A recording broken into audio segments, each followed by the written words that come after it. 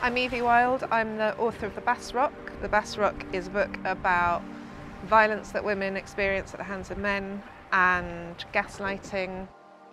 I'm also the author of 3 other books, 2 novels and a graphic novel. The Bass Rock is set in North Berwick and it follows 3 different women. Sarah is a young woman in the 1700s and she's stumbled into a village where there's a bit of a famine going on. They're all quite superstitious and she gets accused of being a witch and then escapes with a father and son.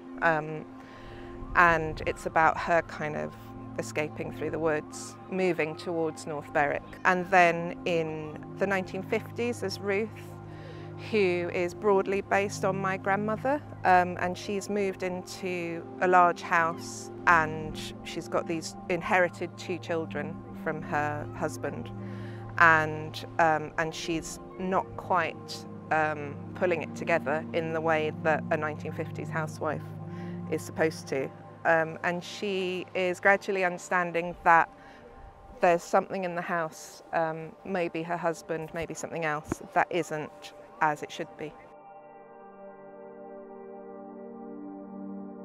And then there's a very thinly veiled version of my own life. There is, in a more or less present day, Viv, who hasn't got any of the things to show for her life that we associate with success. She hasn't got a career or a partner or any children, and she's just scrambling around a bit. She's a bit stuck. And she is archiving the many bad artworks in her grandmother Ruth's house after Ruth's death.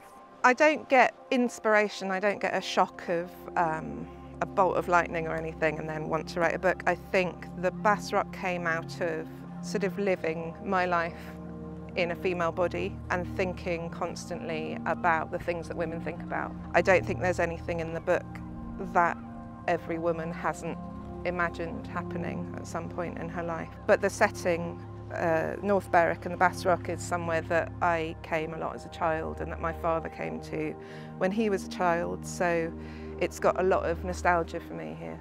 I think all of my books have been leading up to the Bass Rock. When my father and then my grandmother died in quite quick succession, I inherited the family photo albums, and in there I found these pictures of my father as a young kid in front of the Bass Rock, freezing to death, and I have the same photographs of myself there. So it had this nice sort of telescoping feel that there was a lot of family history there.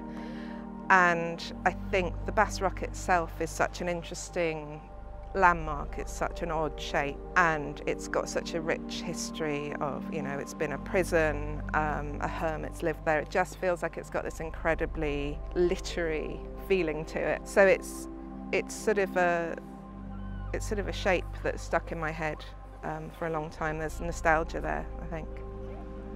So last time I was in North Berwick, it was for a recce for the book, and I was 8 months pregnant, so it was quite a different feeling there. It was November, and it's beautifully sunny today and not windy and freezing, so it might have been a different book had I come in August.